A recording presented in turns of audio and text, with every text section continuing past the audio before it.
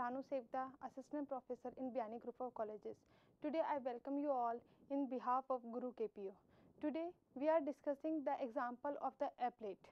जैसा कि हम जानते हैं applet को ब्राउज़र के थ्रू एग्जीक्यूट किया जाता है. जब भी हम applet को एग्जीक्यूट करना चाहते हैं जनरली हम इंटरनेट के थ्रू ट्रैवल करवाते हैं और इंटरनेट के थ्रू हम अपने HTML पेज में हम उसको एम्बेड करके हम उसको एग्जीक्यूट करवाते हैं. अब जैसा कि हमने यहाँ पे एक जावा फाइल बनाई है, एक HTML फाइल बनाई है. हम इस एग्जांपल से दिखाना चाहते हैं कि हम अपने जावा फाइल्स को अपने HTML फाइल के साथ किस तरीके से एम्बेड करवा सकते हैं. जैसे कि हमने यहाँ पे एक जावा का कोड बना लिया जिसके पूरा एप्लेट क्रिएट हो गया है. यहाँ पे हमने एप्लेट को इंक्लूड करवा लिया है. एप्लेट क्लास को हमने एक्सटेंड किया कि जो कि हमारे एप्लेट पैकेज के अंदर रखी हुई है. हमने अपनी एप्लेट क्लास को एक्सटेंड किया है. यहाँ इनिट मेथड के अंदर हमने उसको इनिशियलाइज़ करवाया. हम इनिशियलाइजेशन के लिए इनिशियलाइजेशन में जैसे कि हमें कोई बटन बनाना है, बैकग्राउंड सेट करना है, फोरग्राउंड सेट करना है, तो हम ये सारी सेटिंग्स हम अपने इनिशियलाइज वाले ब्लॉक के अंदर कर सकते हैं. ये हमारे पास बिल्ट इन मेथड है जो कि जावा के एप्लेट क्लास के अंदर रखा हुआ है. We just override this method so that applet can be initialized with the given line of codes.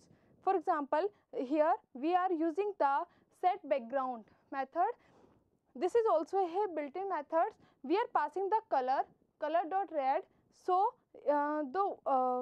that the applet color will get changed into the red color. और इसी तरीके से हमारा फोरग्राउंड कलर है जहाँ के जो भी टेक्स्ट लिखा होगा एप्लेट का उसका कलर चेंज हो जाएगा जो कि ग्रीन में हो जाएगा. उसके बाद में हमने एक और मेथड है पेंट जो कि ग्राफिक्स के ऑब्जेक्ट को गेट करता है और इसके थ्रू हम पेंट के थ्रू कोई किसी भी स्ट्रिंग को, आर्क को और एक्लिप्स को, रेक्टेंगल को हम यहाँ पे ड्रॉ करवा सकते हैं. This is the way how we can draw into the applet. That can be any component. G dot draw string. Here G is an object of the graphics class and we are passing the three parameters string and the coordinates of the strings where we just want to display that particular string. This is the x coordinate and this is the y coordinate. This is the way we create the applet class, and in this way, in this example we are saying that this is the example of applet where we are including our Java class into the HTML class. Here we are using the applet code tag. In this way, here when this program will get executed by the browser, that is to be called by the browser, then it will make call request for the app1.class, that is the compiled class of this Java file. जब हम इस Java file को compile करेंगे तो ये file जब compile होगी तो इसका जो ऑब्जेक्ट कोड बनेगा वो हमेशा सेव होता है app1.class फाइल के नाम से और हम अपने HTML के कोड के अंदर app1.class को यहाँ पे कॉल करेंगे. जैसे ही यहाँ पे कॉल होता है इसके जो भी हमने फंक्शनिंग इसमें एड ऑन की है वो सारी फंक्शनिंग यहाँ पे कॉल हो जाती है और ये चीज़ हमारे पास ब्राउज़र के थ्रू शो हो जाता है. अब हम इसको एग्जीक्यूट कैसे करेंगे? हम एक ही फोल्डर के अंदर अपनी जावा फाइल को भी रखेंगे और अपने HTML फाइल को भी रखेंगे. उसके बाद में हम अपने जावा की जो फाइल है उसको हम कंपाइल करेंगे. जैसा कि यहाँ पे क्लास नेम यदि app1 है तो हमारा कंपाइलेशन का कोड होगा जावा सी app1.java.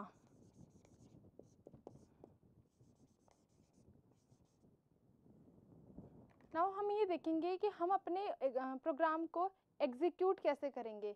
हम सबसे पहले एक ही फोल्डर के अंदर दोनों प्रोग्राम्स को रखेंगे और अपने जावा वाले फाइल के प्रोग्राम को हम कंपाइल करेंगे. हम कंपाइल करेंगे through the compilation code. For example here we have the class with the name of app1.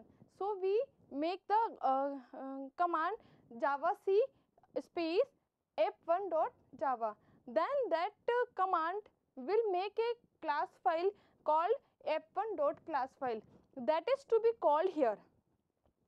When we open this HTML file in our browser window, so both these files should be in the same folder, and the class file that is to be created after the compilation of this file should also be in the same folder. It means in a single folder we should have the three files, in the Java file as well as the HTML file and the class file of this Java file also. Then we can easily then we have to open this HTML file in our browser window, then the applet will get show. हमें उससे पहले ये देख लेना है कि हमारा browser जावा supportable है कि नहीं है. जावा सपोर्टेबल होने के लिए हम उसके अंदर जनरली ये हमारे नेटस्केप नेविगेटर जो कि पुराना वर्जन है ब्राउज़र का, और एक अभी जो हमारा वर्जन है इंटरनेट एक्सप्लोरर जो कि डिफ़ॉल्ट ब्राउज़र है, वो इसको सपोर्ट करता है. यदि वो सपोर्ट नहीं कर रहा है तो हमें उसके सेटिंग्स पे जाके उसकी जावा की जो एप्लेट की जो HTML फाइल्स है उसको इनेबल करना है. देन हम अपने प्रोग्राम्स को, एप्लेट के प्रोग्राम्स को एग्जीक्यूट ईजिली करवा सकते हैं. अब ये प्रोग्राम तो हमारे पास यदि हम एम्बेड करके करवाते हैं तो इस तरीके से हम प्रोग्राम बना सकते हैं. Or for easy way and for only testing, we generally use only a single file f1.java.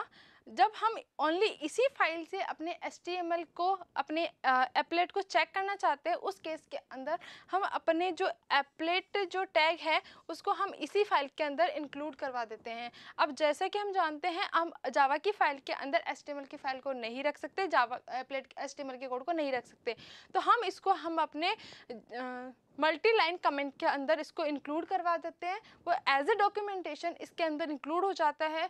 Then उसके बाद में हम अपने एप्लेट व्यूअर के थ्रू हम इसको एग्जीक्यूट करवा सकते हैं. जैसा कि हम यहाँ से, जैसे ही हमने ये लाइन जो लिखी हुई है हम इसी लाइन को यहाँ पे डाल सकते हैं, यहाँ पे इंसर्ट कर सकते हैं. Then compilation process will be the same, and for execution we just write the command in the command prompt that will be as applet viewer space f1.java. Then this program will create the applet in the same way as we use in the frames also. Thank you.